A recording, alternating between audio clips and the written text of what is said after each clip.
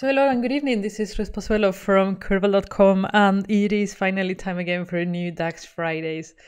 And today's DAX Friday is a little bit special because I'm going to cover a function that really does not exist. And don't worry, I haven't got too much sun during my vacation. What I'm actually going to do is to show you how to replicate the network days that is available in Excel using DAX. Okay, so let's get started. Okay, so this video was requested by Levontan. Not sure that I'm saying your name right, probably not. But he asked me for 5 days ago if I actually had a video for how to calculate working days between two dates. And that's basically what network days does in Excel. And there is no function in DAX, so I'm actually going to show you today how to recreate that function using DAX. So without any more delay, let's go into Power BI and start doing some work. So here we're in Power BI, and what we have here is a calendar, a normal calendar. So it goes from a specific date up to today's date. And what we have here that we are going to need is actually the sort day name. Okay, so 0 is for Monday and 6 for Sunday. So 0, 1, 2, 3, 4. So the days are named with these numbers. And another thing that we perhaps want to do when we want to calculate the difference between two dates, working dates, is to actually remove the holidays also. And for that, we need actually a holiday table. I just, for the demo's purpose, downloaded a holiday table for 2017 in Sweden, but you can download the table for any country and any years you like. Where did I find these? I just Google it. Let me show you. So here you have it. I just went and asked for weekends 2017 in Sweden, and then I got this table. I just copied it into Power BI.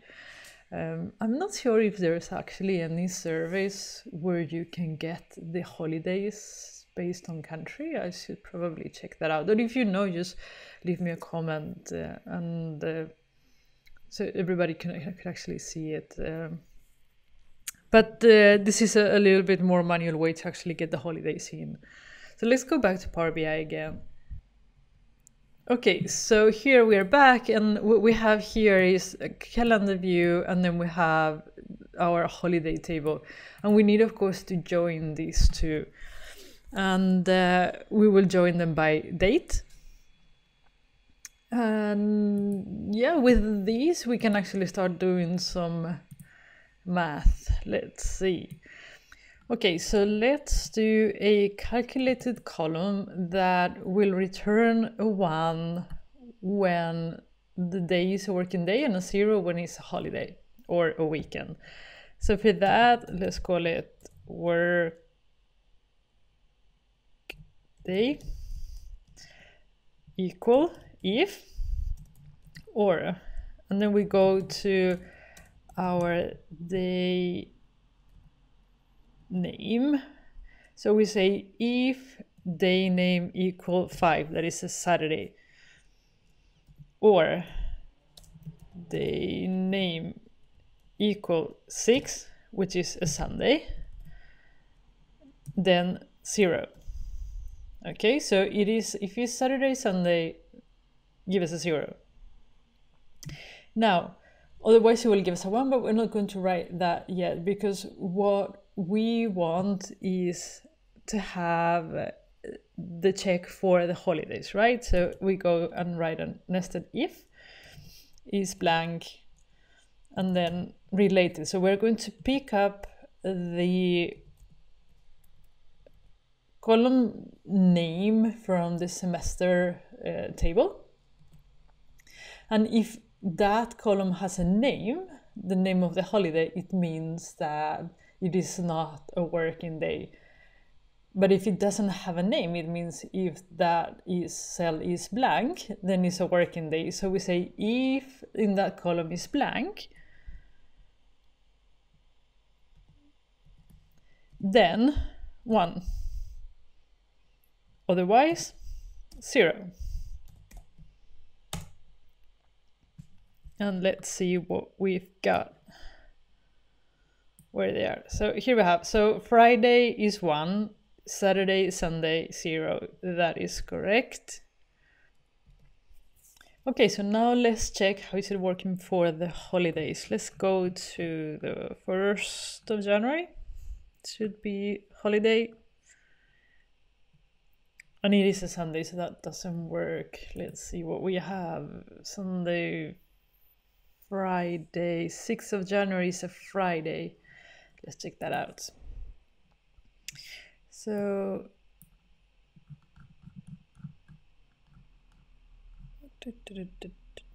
6.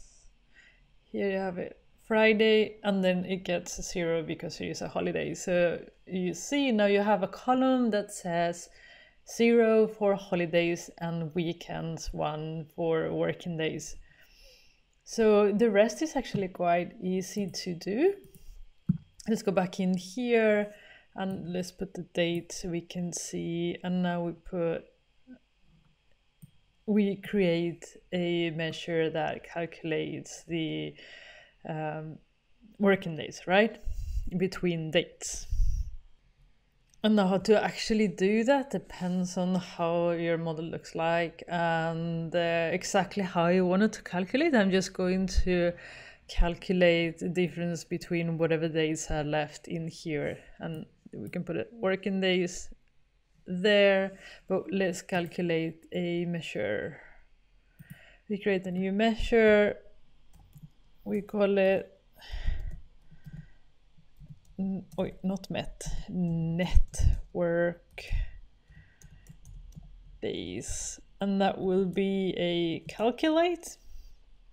We're going to count the number of days, and we just filter the date table to those days where workday is equal 1.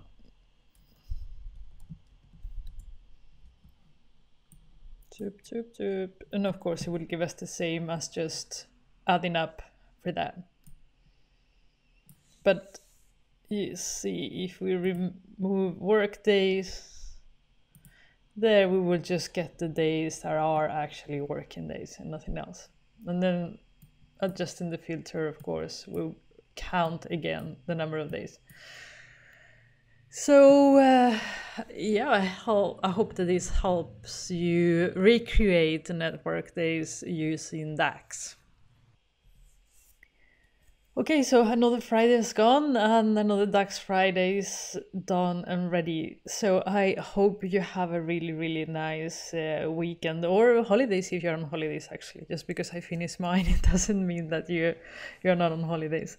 So again, if you like the video, just let me know by liking it as usual. If you know somebody that needs this calculation, just share it with them. And make sure you subscribe. I publish Power BI videos every Monday, Wednesday, and Friday, where on Fridays I focus just on DAX. Just as a reminder, as I usually do, make sure you click the bell to receive notifications when I publish a new video. YouTube has changed the way it works, and unless you click that bell, you will not get a notification, okay? So have a great vacation and a great weekend. Bye!